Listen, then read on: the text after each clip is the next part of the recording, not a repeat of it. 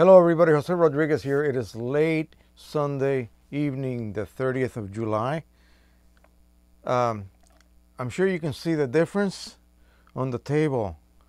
Check out this bad boy or bad girl, possibly. This is the Pro 1000, folks. I was able to muscle it up. I guess I'm stronger than I thought I was. Without any problems on the table, plenty of space. Somebody suggested maybe I didn't have enough room, but I do. As I was placing this on the table, I noticed there is a lever about this shape, kind of a V-shaped lever that sits about this position here, right under the base. That comes into contact with the table surface and it depresses it inward.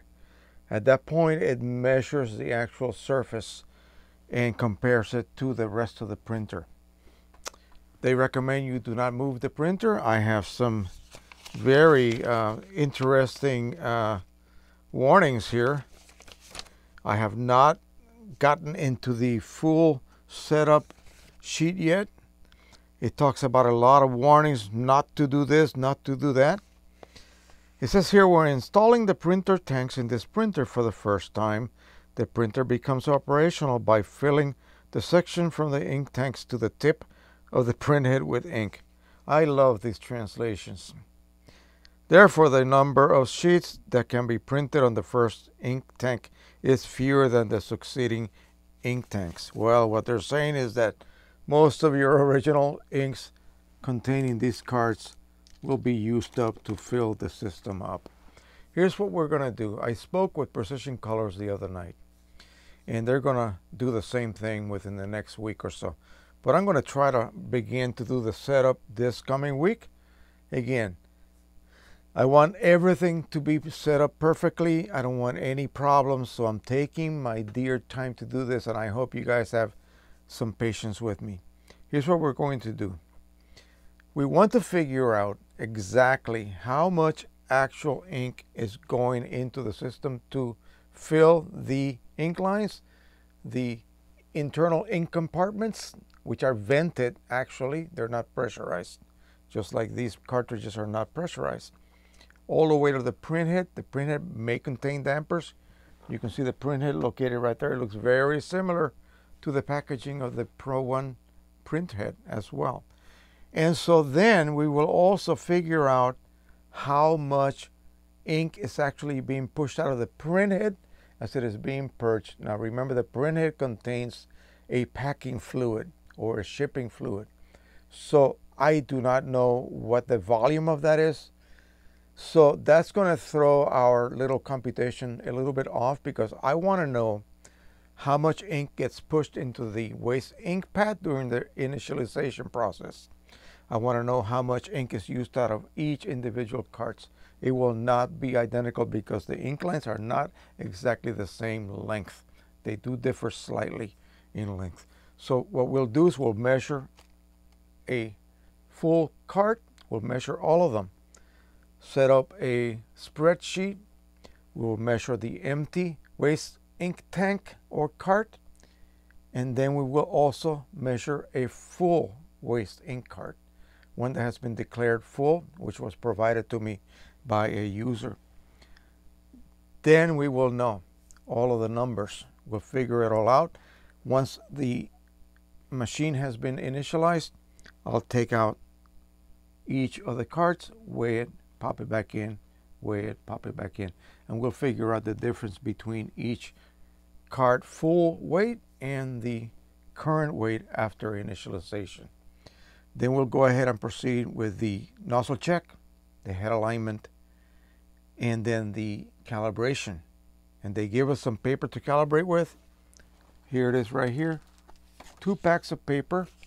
It says here, Photo Paper Pro Luster. And I thought I saw something here. No.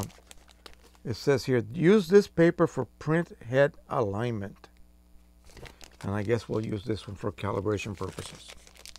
All right, that is it. Short video. Just wanted to let you guys know that the printer is no longer living in a box. I actually have the box out of frame over there. As you can see over to my right, you see all those boxes? That's all new stuff.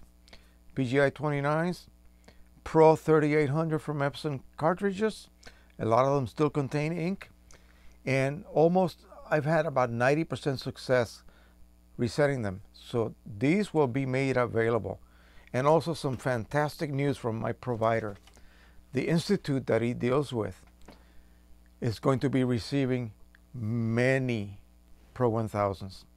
Now remember, during the initialization, the cards are almost depleted. You will have maybe a third of the card ink content left. So soon after they get initialized, there will be lots of empty cards, and he's going to send them to me.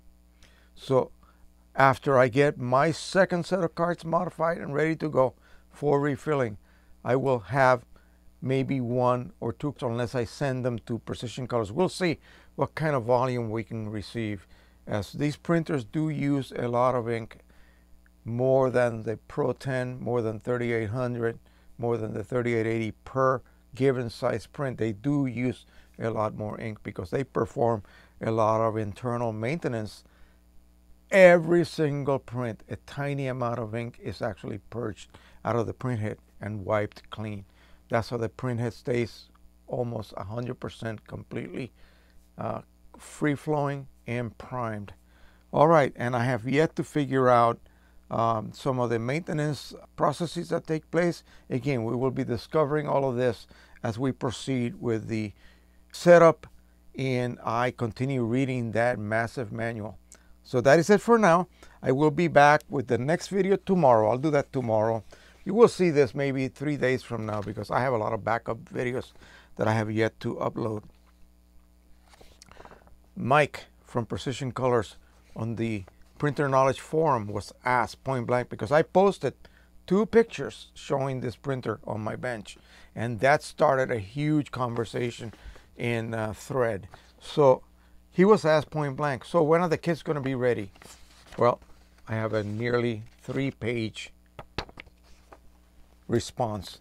I will not read that completely for you, but I will read the main points that he discussed, and some of them have to do with the ink that is being prepared.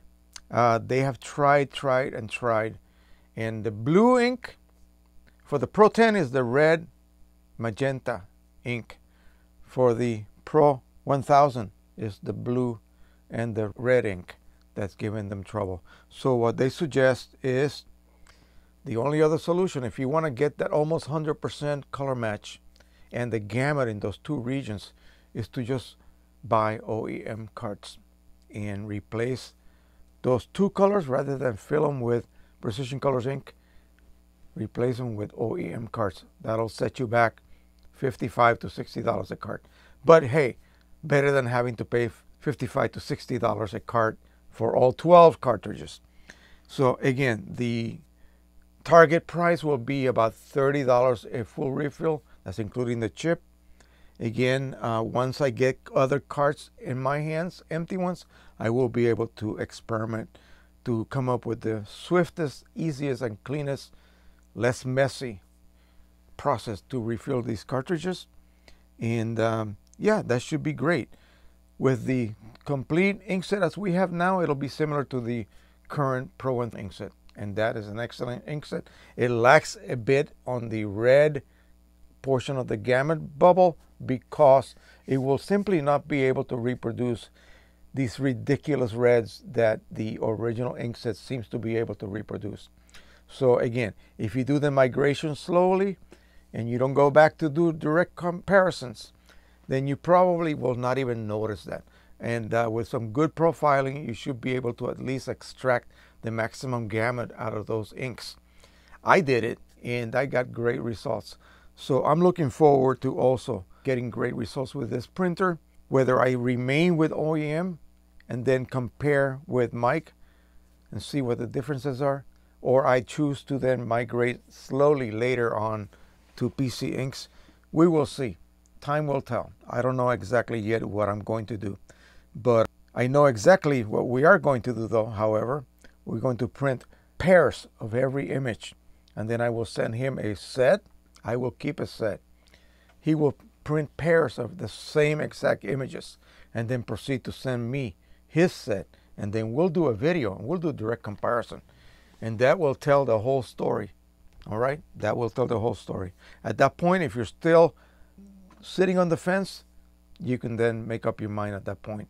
It'll be transparent, no sugarcoating. All right, thank you. I just received this month several pledges to patreon.com, and I really, really appreciate that. Thank you so much. For those of you who were considering doing a one-time donation, we figured out a way so that you don't have to stick with Patreon. Patreon allows you to do 1 month and then quit. So if you want to do something higher than $1, just go ahead and do it and then quit. After the first month is over, before you get charged that second month's donation, just quit, cancel. And then I will then receive that, no problem. But that will be a lot easier than me passing out my PayPal account. I am so terrified of doing that. If necessary, I will create a PayPal account simply for this, so that you guys that want to do a single donation through PayPal are able to do that. And I will link it to I will create a bank account with just $50 in it or something like that. And that way I won't be emptied out like happened to me the last time. It was horrible. We went for a month with no money in the household. So it was really bad, and there are some bad people out there. That's why I'm a little bit weary about passing out my PayPal account. So if you don't mind, if you want to do a donation, you want to use Patreon, go ahead and do it, and then just after the month is done, cancel. All right?